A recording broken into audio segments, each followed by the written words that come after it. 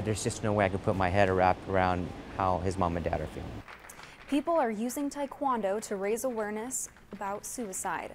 Good evening and thanks for joining us. I'm Katrina Spurl. A local martial arts studio is remembering a former student and spreading awareness about suicide prevention.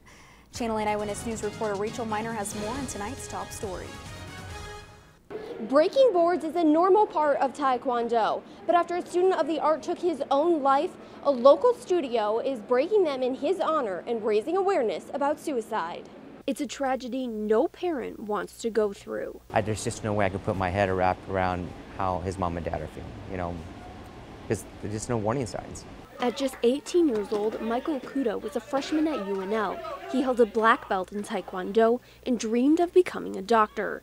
But on Christmas Eve last year, he took his own life. Kind of just brought to home how prevalent this is out there and how it can happen to any family. I mean, I think everybody says the same thing as this. No way, I can't believe that's happened. I can't believe this person would have done that. It was just like there was no warning signs. Daniel Longoria spent several years as Michael's Taekwondo instructor at Longoria's Black Belt Academy. On Saturday, he held a special board-breaking ceremony in Michael's honor. As students went down the line breaking boards, fellow classmates rooted them on with a special cheer. Each board that was broken raised money for the Yellow Ribbon Project, a suicide prevention program. Suicide is the second leading cause of death for 10 to 35-year-olds in the U.S.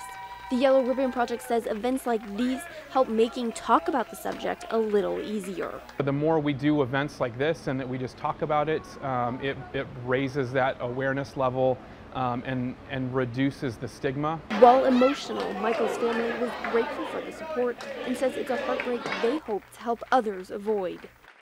Thing I can do, I can be a voice, I can be a link, and I can help people know that it's okay to ask for help. The board-breaking ceremony raised over $3,000 for Yellow Ribbon. Now all that money will stay right here in Lincoln and work to let more people know suicide is not the answer. Reporting in Lincoln, Rachel Miner, Channel 8 Eyewitness News.